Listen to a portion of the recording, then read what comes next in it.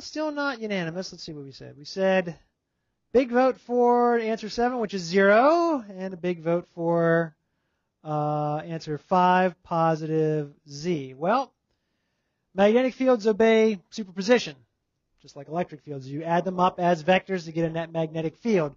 So we can find the magnetic field of the top wire and the magnetic field of the bottom wire.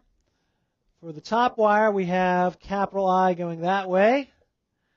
And here's the observation location. Again, take your pick. You can either say I delta L cross R, which points downward. Just pick a segment in there. They're all going to be the same direction. I delta L cross R hat, thumb points out due to wire at the top. I'll call this 1. This is B1. Wire at the bottom. I's capitalized that way. R's that way. Fingers in the direction of capital I. Curl them towards the observation location. Thumb points out. Yep. So when I add those two together, I'm going to get a net magnetic field that points out.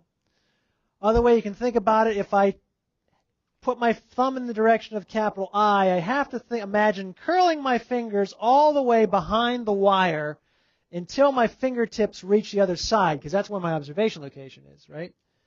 If I wrap my fingers all the way around, when they reach that point, the fingertips are pointing out, right? If I do the same here, I, pointing in the direction of my thumb, curl my fingers all the way around until I wrap them around the wire, and they're pointing out when they reach that side. Okay, so both are going to give me a magnetic field in the same direction. If one of those was flipped, what would be the answer? 0, right? If they were both in the same direction, currents in the same direction, they would be 0.